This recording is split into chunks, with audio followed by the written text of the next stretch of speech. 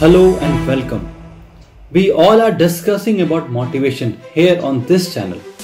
Through case studies, best-selling books, voiceovers, our guest of speakers and many more.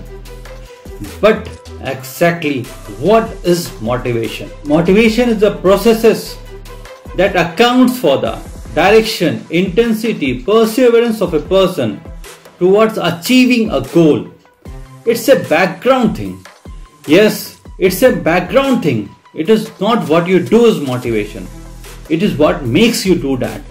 That is motivation. The first action that we take in our life is primarily caused by our physiological need, primarily hunger.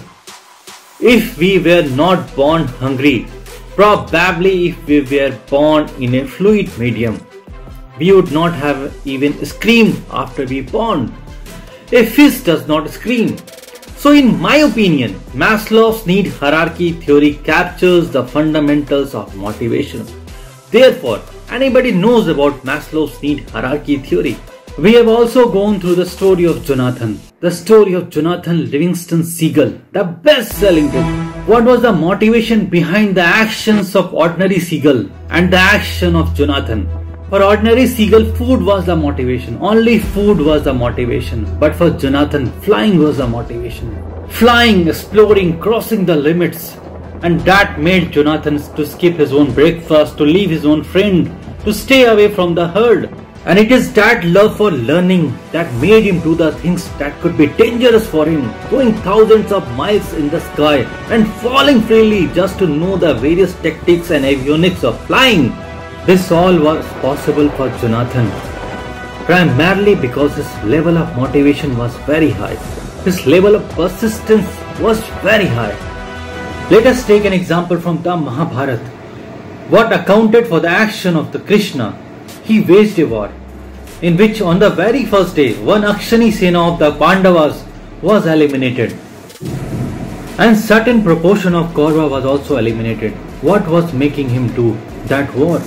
What accounted for this Krishna's action? What was the motivation behind this war? What made Krishna to go for the Mahabharata? Can you tell what was the motivation behind this? Yes, Dharm Sanstapana Sambhavani Yuge Yuge, Dharm ki Sthapana Karna. This was the motivation behind the action of Krishna. This was the motivation behind the Mahabharata. Now let us take an example from Second World War. Two extremely opposing ideology coming together. That's an action. That's an action. Soviet Union, Russia and Britain coming together was unimaginable after 1917.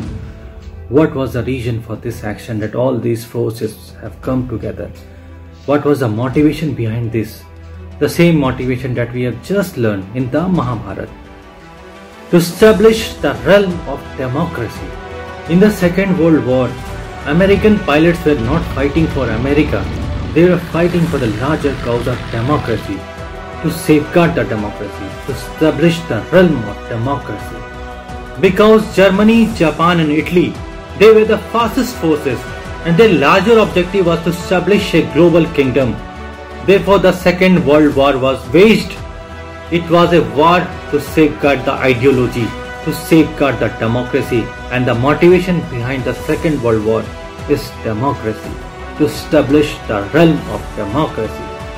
So, my dear friends, motivation has to be understood because things gets done anywhere, any place, is primarily because of motivation. So if you can understand the concept of motivation and if you can figure out how different systems and people got motivated, what was the motivation behind the success of people in the past, what was the spark behind their success, and also the people who do not got motivated, what happened with them. If you can figure out this all thing, you can apply in the different dimensions of your area of work. Deming, the quality guru, has said, people are born with intrinsic motivation, self-respect, dignity, joy and learning. But as we grow, we lose these all attributes. And while looking into the mirror, can we reclaim that past with which we are born? So my dear friend, I am leaving you with this question, that while looking into the mirror, Can you reclaim your past with which you are born? Just think over it. Thank you for watching the video.